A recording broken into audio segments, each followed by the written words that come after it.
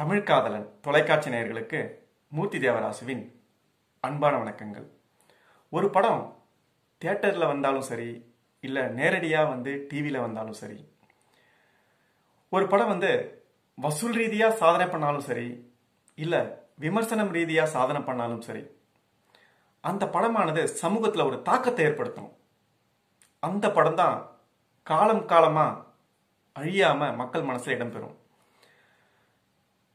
தமிழ்நாட்டில் நிறைய படங்கள் நீதிமன்றத்தை சம்பந்தப்பட்ட விஷயங்கள்ல வெற்றி பெற்றிருக்கு. சில படங்கள் ரொம்ப நல்லா இருந்து கூட தோல்வி அடைஞ்சிருக்கு.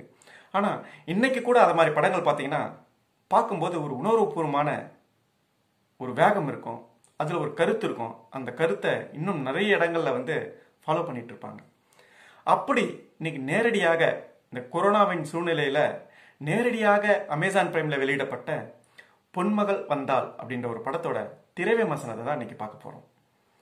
உண்மையில இந்த படத்துல தேர்ந்தெடுக்கிற ஆட்கள் இருக்காங்க பாத்தீங்களா, மிகவும் வாழ்க்கையில ஒரு தெளிவான முடிவெடுக்கக்கூடிய ரொம்ப மெச்சூர்டான கேரக்டர்ஸை தான் இந்த படத்துல தேர்வு செஞ்சிருக்காங்க.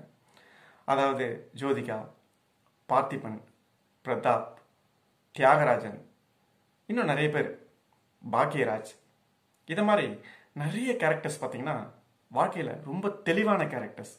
வாழ்க்கைனா என்ன, அதுல சமூக ரீதியா எப்படிப்பட்ட தாக்கத்தை கொடுக்க முடியும் அப்படின்னு யோசிச்சு இருக்கிற அந்த கேரக்டர்ஸை பொறுக்கி எடுத்து இந்த படத்துல கொடுத்துருக்காங்க. இந்த படத்தோட கதை என்னன்னு பார்த்தீங்கன்னா, இரண்டு பேர் சிறுமிகளை கற்பழிச்சு சீரழிக்கிறாங்க. அதுல ஒரு குழந்தைய அதாவது தன்னுடைய குழந்தைய சிதைக்கும் போது அந்த அம்மா அங்க போறாங்க. ஆனா தன்னோட மகள் இறந்து விடுகிறாள். அது மட்டும் இல்லாம அங்க இன்னொரு மகள் உயிரோடு இருக்கிறாள். அந்த மகளை காப்பாற்றுற அந்த அம்மாவுக்காக ஒரு 20 வருடம் கழித்து தானே ஒரு வக்கீலாக எப்படி இந்த கேஸ் ஜெயிக்கிறாங்க அப்படின்றது தான் கதை. மிக அருமையான கதைங்க.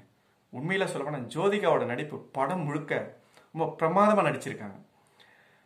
அது அந்த பிளாஷ்பேக்ல போகும்போது சக்தி ஜோதின்ற அந்த அம்மா கேரக்டர்ல நடிச்சதும் சரி, அது மட்டும் இல்லாம மகளா ஜோதிகாவா வெண்பா என்ற கேரக்டர்ல நடிச்சதும் சரி, கடைசியில அந்த சிதைக்கப்பட்ட ஒரு பெண்ணாக ஏஞ்சலாக வரும்போதும் சரி, ஜோதிகா மிக அழகான நடிப்பை வெளிப்படுத்தியிருக்காங்க. ஒரு சமூகத்திற்கு இந்த கரண்ட் ஈவெண்ட்ஸ் எல்லாம், அதாவது பாத்தீங்கன்னா இப்ப ரீசெண்டா நடந்த ஆசிஃபா கேஸ், இதெல்லாம் கரண்ட் ஈவெண்ட்ஸ் எல்லாம் இதுல கொண்டு வந்துட்டு இந்த குழந்தை பாலியல் விஷயங்களை கொடூரங்களை மிக தெளிவா ஒரு ஊட்டி, அதுக்கப்புறம் பார்த்தீங்கன்னா ஜெய்ப்பூர் அப்படின்ட்டு ஒரு 3-4 பிளேஸை மட்டும் கவர் பண்ணி மிக அழகா தெளிவா என்ன சொல்ல வந்தாங்களோ அந்த கருத்தை சொல்லியிருக்காங்க. உண்மையிலே டைரக்டருக்கு நம்ம ஒரு பாராட்டை தெரிவிச்சே ஆகணும். இந்த படம் எந்த அளவுக்கு வசூல் எடுக்குது, எந்த மாதிரி விமர்சனங்கள் வருது, அதெல்லாம் தூக்கி நம்ம குப்பையில போட்டுடணும். ஏன்னா இந்த படத்தை நிச்சயமா பார்க்கணும். அதுவும் ஒவ்வொரு அப்பா அம்மாவும் குழந்தைகளையும் கூட்டு போய் பாருங்க. குழந்தைகளுக்கு சில சில விஷயங்கள் புரிஞ்சாதான் அவங்க அந்த அந்த அந்த மாதிரி சிக்கல்கள் வெளியே வர முடியும். அப்படிப்பட்ட ஒரு படம். எத்தனையோ ரேப் கேசஸ் நடந்தது, நிறைய கதைகள் வெளியே வந்திருக்கு. ஆனா அந்த சிச்சுவேஷன்ல அந்தந்த சமயங்கள் இந்த மாதிரி படங்கள் வந்துட்டு போனாதான் ஒரு அவேர்னஸ் உலகம் முழுக்க கிரியேட் ஆகும். அப்படி ஒரு அவேர்னஸை மறுபடியும் கொடுத்த ஒரு சிறப்பான திரைப்படம் தான் பாத்தீங்கன்னா இந்த பொன்மகள் வந்தால். இந்த பொன்மகள், அதாவது ஒவ்வொரு நிறைய படங்கள்ல பாத்தீங்கன்னா மகள் மேல தந்தையோட பாசத்தை ரொம்ப ஆழமாகவும் அழுத்தமாகவும் கொடுத்த படங்கள் நிறைய பார்த்துருக்கோம். இந்த படத்துல மகள் மேல ஒரு அம்மா வச்ச பாசத்தை, அதன் மூலமா இன்னொரு மகள் அதற்காக போராடுற ஒரு ஒரு என்ன சொல்றது, ஒரு மகளோட அம்மா தாயோடைய அந்த அர்ப்பணிப்பை, பாசத்தை பிரதிபலிக்கிற ஒரு படம் தான் இந்த பொன்மகள் வந்தால். உண்மையிலே அந்த அட்வொகேட்டா ஜோதிகா வாதாடுவதும் சரி, பார்த்திபன் வாதாடுறதும் சரி, ஜட்ஜையாவாக பிரதாப் இருக்கிறதும் சரி, படம் முழுக்க ரொம்ப ரொம்ப த்ரில்லிங் இல்லைனா கூட ரொம்ப ரசிக்கும்படியா, போர் அடிக்காம ரொம்ப நல்லா கொண்டு போயிருக்காங்க. இடையிடையே பாக்யராஜோட அந்த யதார்த்தமான நடிப்பு படத்துக்கு கூடுதல் பலத்தை கொடுத்துருக்கு. மிகப்பெரிய காமெடிகள்லாம் இல்லாம ஒரு வேகமான சீரியல் எடுத்தா எப்படி இருக்குமோ, அதுல உணர்ச்சிகளை கொட்டினா எப்படி இருக்குமோ அப்படி இந்த படத்தை கொடுத்துருக்காங்க.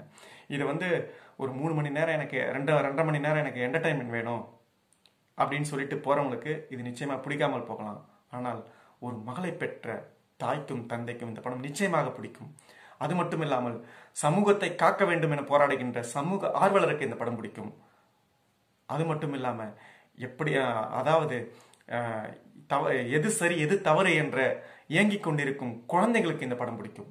ஆகவே நிச்சயமா இந்த படத்தை வந்து குடும்பத்தோட ஒரு பையனையும் உங்களோட பையனையும் குழந்தையும் கூட்டும் போய் பாருங்க. அப்பதான் பையனுக்கும் இது எது தவறு எது சரின்னு புரியும். பொன்பல குழந்தைங்களுக்கும் அட்லீஸ்ட் நம்ம இதை மாதிரி பிரச்சனைகளிலிருந்து எப்படி வெளிவர முடியும், இல்ல எப்படி தப்பிக்கலாம்ன்ற ஒரு விஷயங்களை வந்து இந்த படம் மிக தெளிவா சொல்லியிருக்குது. அதனால உண்மையிலே பொன்மகள் வந்தால் நிச்சயம் வென்றால். இந்த நிகழ்ச்சி உங்களுக்கு பிடித்திருந்தால் தமிழ் காதலன் தொலைக்காட்சியை சப்ஸ்கிரைப் பண்ணுங்க, லைக் பண்ணுங்க மற்றும் ஷேர் பண்ணுங்க. நன்றி, வணக்கம்.